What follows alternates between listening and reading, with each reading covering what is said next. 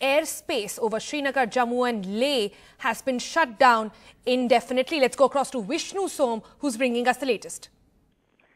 Well, the information I have at this stage is that on the basis of an order, like from the Indian Air Force, airspace over Srinagar, over Jammu and over Leh has been suspended indefinitely.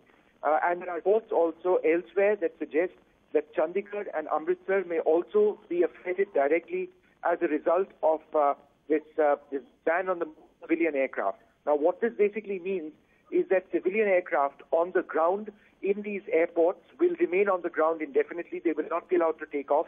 And any aircraft, civilian aircraft flights which are inbound to these areas will likely be diverted, or in fact already been diverted. The information that we have, my sources also indicating that this could be on account of Indian Air Force exercises in these areas. It's important to put this all in context for us.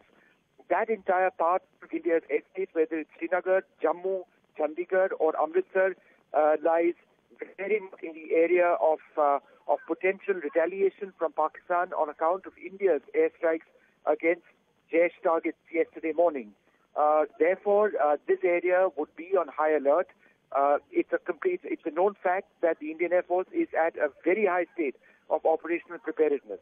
I should also mention that there are unconfirmed reports of incursions taking place by Pakistani aircraft. We have not been able to independently confirm these reports, but other news agencies are reporting on the basis of their official sources that there may have been some sort of incursion in the Rajouri sector or in that area by the Pakistan Air Force. Again, unless there is a clear-cut explainer, we would refrain from saying anything further on this regard.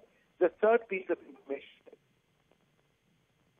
and also video now available of a crash which appears to have taken place in Budgam in Jammu and Kashmir. We are led to believe that this may be an Indian Air Force helicopter, and that there have been fatalities on account of this crash. Some reports suggesting it's a B-17 V5 helicopter. There are reports that this could be a fighter aircraft as well. We do not have any further details on this, but in the case of this crash, there is video which is coming and multiple local reports reporting this. But again, we are waiting for a statement from the Indian Air Force. So three separate strands this morning.